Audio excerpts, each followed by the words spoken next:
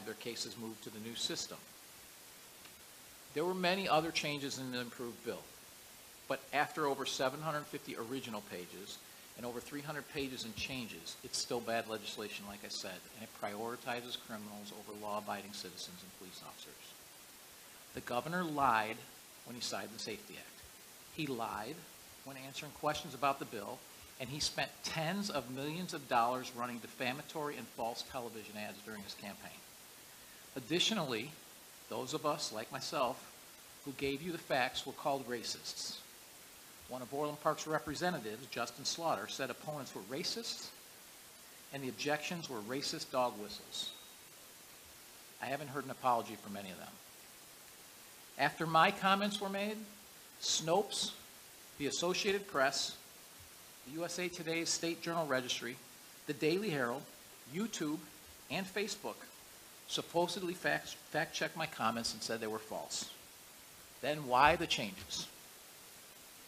Why was any of this changed if they were false?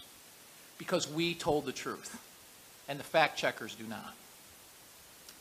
Now, personally, I've been here for a while, so I'm used to this defamation and the fabrications from the press, and of course, it angers me. I don't think anyone who knows me would think otherwise.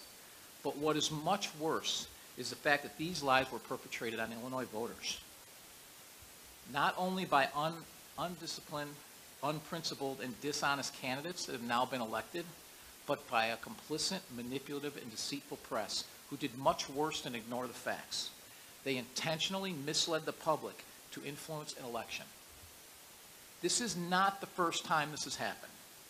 Anybody remember in 2004 when 60 Minutes and Dan Rather ran fake letters about then President Bush? It cost Dan Rather his career. And 60 Minutes apologized and is still on the air, as it has been for 50 years. But their credibility was diminished. Just last week, anyone who's paying attention to the news, Twitter has been exposed for censoring the truth to change the outcome of elections. Calvin Coolidge once said, "Wherever despotism abounds, the sources of public information are the first to be brought under its control."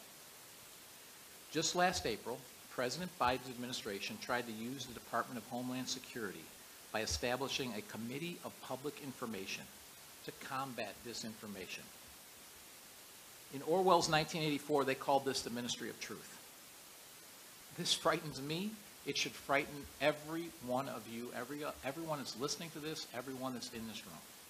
As Thomas Jefferson once said, our liberty depends on the freedom of the press, and that cannot be limited without being lost. Franklin D. Roosevelt said, "Freedom of the press is essential to the preservation of democracy, but there is a difference between freedom and license. Editorialists who tell downright lies in order to advance their own agendas do more discredit to the press than all of the censors in the world. Americans value the freedom of speech and the freedom of press, and in my opinion, it is essential to our republic. There is plenty of speech that I don't like, but I have put my own ass on the line to defend your right to say it. Responsibility has been abdicated by many members of the media. It is not enough to have freedom of the press and freedom of speech. In order to have better government, we the people need to start thinking and using our ability to reason much more effectively. Until then, we will never get the government we want, but we will always get the government we deserve."